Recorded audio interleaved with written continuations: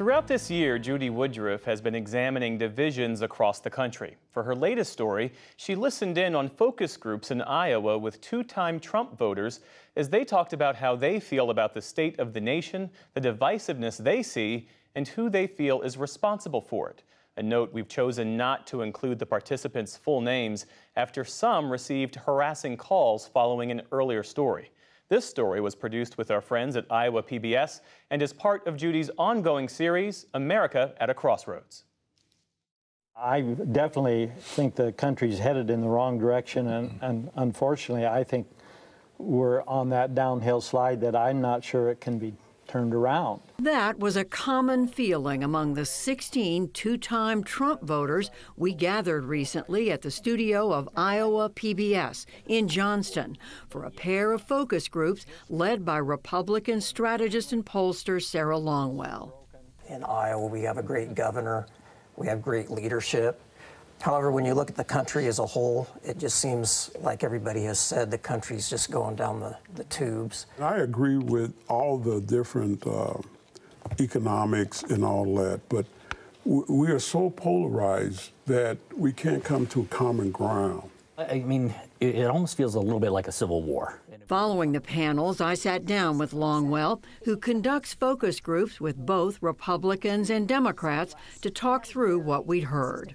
Mainly the things that you hear, and I hear this all the time from Republicans, is they really feel like the country's going in the wrong direction. Yeah. They want a Republican back in power very badly. In terms of these Republican voters and their view of how divided the country is, what came across to you the most about that? Well, everybody does think we're divided. That is clear. In the focus groups we did tonight and in the focus groups I do all the time, people are, they talk about things like a national divorce or a civil war. They feel like we're at each other's throats. How many of you think we're very divided? Raise your hands if you think we're an extremely divided country. Mm-hmm. Whose fault do you think it is that we're so divided? The media. Media, yes. for sure. Yes. And they perpetuate the hate. Mm-hmm. I mean, they do it on purpose. They have an agenda, and it is to divide, and that's what they seek, and that's what they're doing. That's how they get ratings. That's how they get money. Exactly, because that's where the money is. And I'm curious, where are you getting your information? Like, what are you watching? What are you reading? What are you listening to? I watch Blaze TV and Fox News, and I have Truth Social, and I'm all over Twitter, and I watch Channel 13, NBC all the time. News junkie. I like to know what's going on. Ray Travis and Buck Sexton took over Rush Limbaugh's show.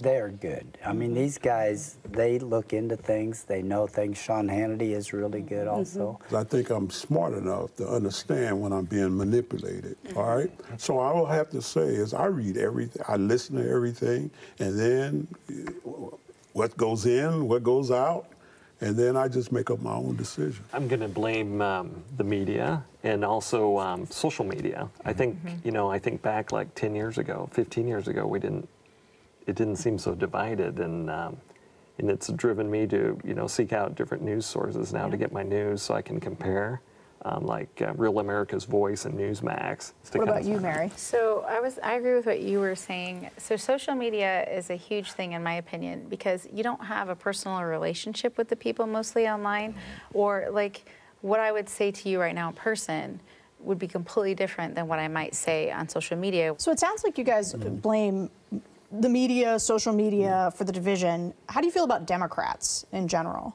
Generally, anytime that there's a fight between two people, there's never usually one side that's like 100% right. It's always somewhere in the middle. Right. And so I'm not ever going to say like this side's completely right and this side's completely wrong. Do you guys have friends and family who are Democrats? Oh, yes. Yeah. Yes. Yes. And how do you do with that? Is it tense? Can you talk to each other? How is it? Recently spent some time with some relatives that are Democrat, and you really can't talk about Trump or Republicans in that house. I mean, it's just, tread lightly there. My closest inner circle is mostly like-minded. They vote Republican or pretty conservative, but outside of that, I try to avoid conversations because they're just never productive. No one's changing anyone's mind. I did hear them say that they blame the media. I also heard them say that they were reluctant to bring up their views with people who disagree with them politically for fear that they would be criticized, they would be called out. Yeah, I do hear this all the time. People feeling like they can't talk about their support for President Trump or can't say that they're a Republican without fear of being shouted down.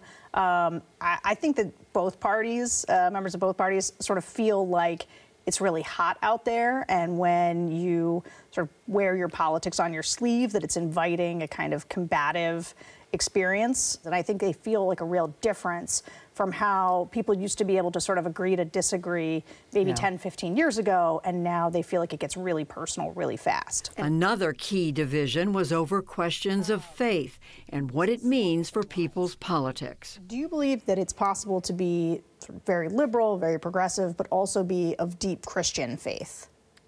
No. No. No. Tell me more. Go ahead. You can't, life is, well, very important. And if you're liberal, then you are pro-choice, and then you believe that it's okay to kill a baby. And I don't believe that you can believe that and be a real Christian. What do you think? I mean, technically, I guess you could be, but that would mean you're not, I don't know, allowing God's love to be in you as much and stuff. So I don't think that the Democrats, I hate to say it like that, I hate to segregate the party, they have too many, yeah, but what if?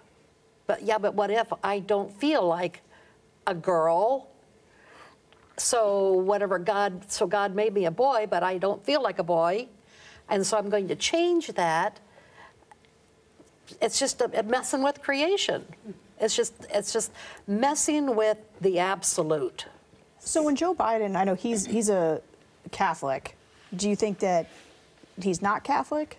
I mean, you know, your original question, God is more of a God of just love. He's a God of right and wrong. Mm-hmm. He's a God of truth. He's a God of righteousness.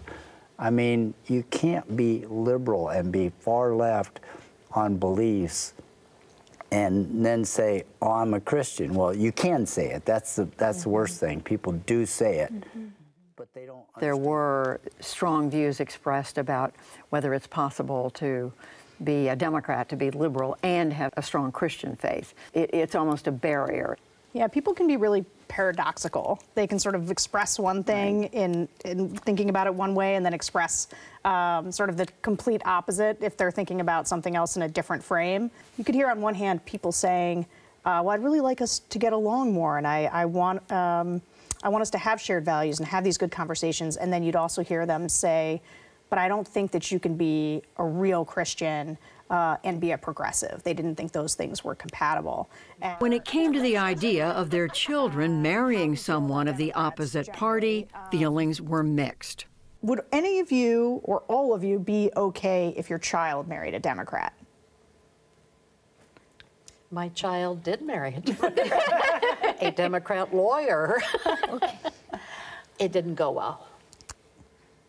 Is it still not going well? No, we are estranged. Oh, I'm sorry to hear that. Yeah, yeah.